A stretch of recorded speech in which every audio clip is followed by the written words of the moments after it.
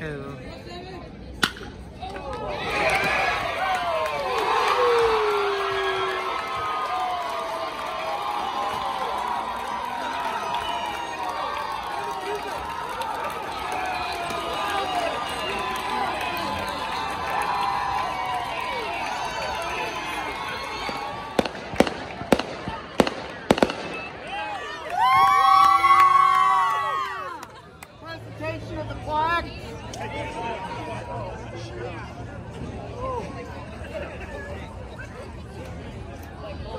On behalf of the NTC, we want to present the plaques.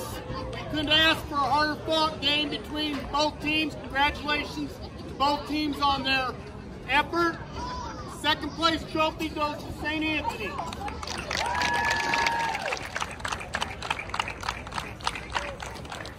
Championship trophy to Altamont, St. Anthony's assistant principal, Altamont's assistant principal, athletic director, Peggy Beaker.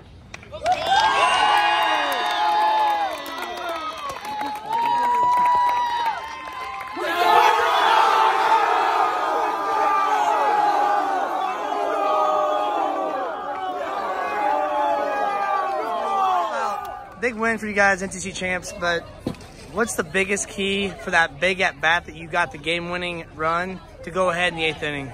The big thing was I knew I had to focus and flush everything, really. I mean, just clear your head, and knew that was 3-2, anything really, team at bat. What's it like to be the champions of the NTC to beat St. Anthony? It's crazy. I mean, the feeling right now is ecstatic. I mean, we had a great crowd, great bench. I mean, it's great atmosphere.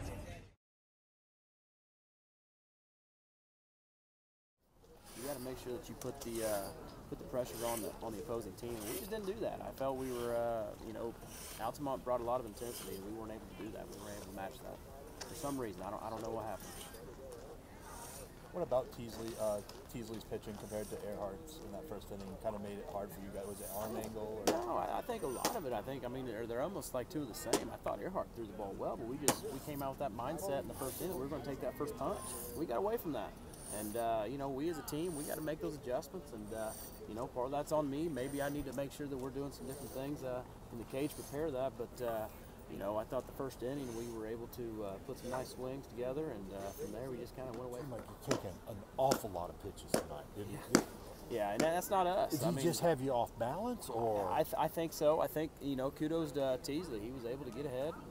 He was using his off-speed in fastball counts, and that's how we prepared for Earhart, because we knew how he was going to approach us, and and like I said, we just kind of got away from our game plan. And great job to Teasley. Coach Witt does a great job, so I think that's what it was. We just kind of got away from our approach a little bit.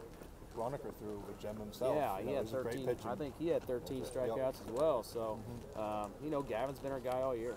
And, I think he had one earned run. I think they had a couple pass balls, wild pitches. Early on, I think it was in the 3rd inning where they got a couple pitches mixed up. So we had to go out there and kind of, he wasn't able to see the signs. And so, and that moves the runner 2 bases, and sac fly moves him. So it's easy to score with runner on 3rd. Alan, what does this mean to you guys to be NTC champions, to beat St. Anthony, to come to this field, to win a big game like this? Oh, it means everything. I mean, St. Anthony's such a great competition, and to come in here and win a game like this, it's just a springboard into the spring, hopefully. What's it mean to have Noah Teasley come up big like that? Oh, big. I was doing another interview and didn't realize that he didn't allow a hit through 7 innings. Senior leadership right there, and he's earned it. He's worked hard for it for the last 3 years and has really earned it. Where do you guys take this game going into the spring season as far as a big momentum booster? Oh, momentum, big time. You go in there and now the kids are motivated to get in the weight room, to get better, to get stronger, to get quicker. And they know how hard to work. They work hard this fall, and they know that next spring is going to be just the same.